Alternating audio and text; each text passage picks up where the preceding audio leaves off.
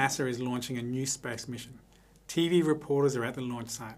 They talk about the technical challenges of launching a rocket, the physics of space travel, and the science of our solar system. Then, to provide some balanced coverage, they also interview someone who thinks the moon landing was a hoax. Doesn't make sense, right? Typically, journalists try to give both sides of an issue equal voice to give balanced coverage of the issue. This is appropriate with social and political issues or matters of opinion, but does it work with scientific facts? Should media coverage of the facts surrounding a NASA space mission include the opinion that the moon landing was a hoax? Similarly, should someone who denies the scientific consensus on climate change be given equal weight with the 97% of climate scientists who agree with the evidence that humans are causing global warming?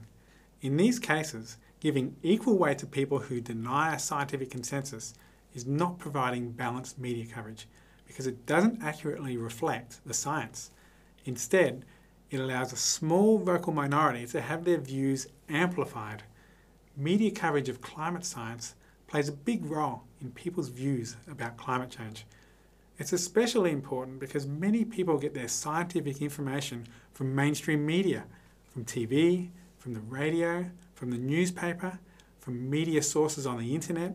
So for people who manufacture doubt about climate change, mainstream media provide useful tools in increasing misconceptions about climate change. They often achieve this by exploiting the journalistic norm of balance.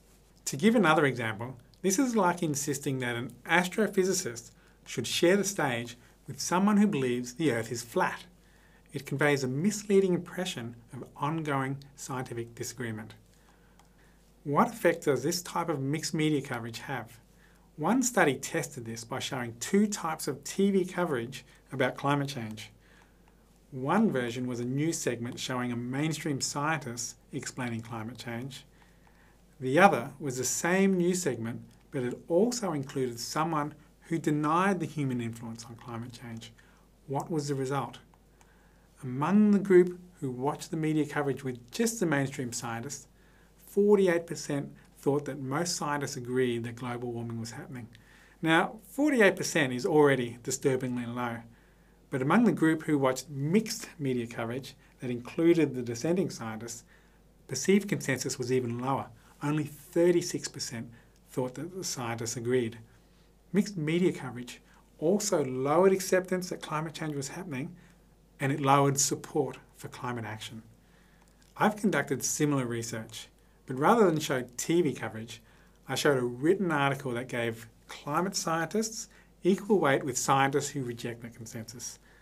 The left bar here shows what people think the consensus is if they're not shown any media coverage about climate change. The right bar shows perceived consensus after they're shown some mixed media coverage.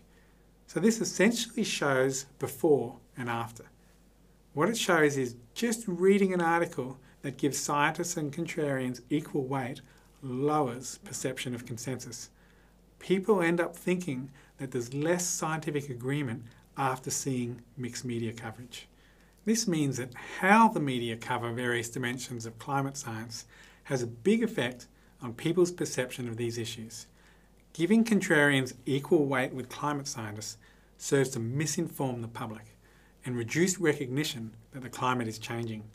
Ironically, the journalistic standard originally designed to prevent bias actually leads to the systematic distortion of the science. With this in mind, how has media covered climate change over the years? Well, it doesn't look good.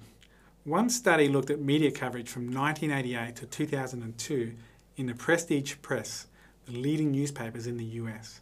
They found that over half of the news reports on climate change gave contrarian views equal weight with climate scientists. This type of skewed media coverage has contributed to a false perception of a divided scientific community. There are some indications that things are improving. A follow-up study found that from 2003 to 2006, US Prestige Press coverage improved to the point where in 2006, nearly 97% of the coverage was accurate. That's not too bad, a reflection of the 97% consensus in the climate science community. However, network television in the US is still disappointing, with nearly 70% of news segments giving equal weight to opposing science. So portraying climate change as an equal debate between opposing science only serves to confuse people and lower public perception of consensus. What do we do about this? In my own research, I found two approaches that neutralise the misinforming influence of mixed media coverage. Firstly, explain how mixed media coverage can give a misleading impression. When I explained to participants about the strategy of trying to portray the false impression of ongoing scientific disagreement before showing them the mixed media coverage, I found that the misinformation was completely neutralised. Secondly, there's an even more powerful approach. Simply communicate the level of scientific agreement. When you communicate the simple message that 97% of climate scientists agree on human-caused global warming, mixed media coverage has no effect. It enables people to realise that when they see two people arguing in the media, one side represents 97% of climate scientists and the other represents the 3% of scientists who reject the consensus. In short, more context helps people more accurately understand dimensions of climate change.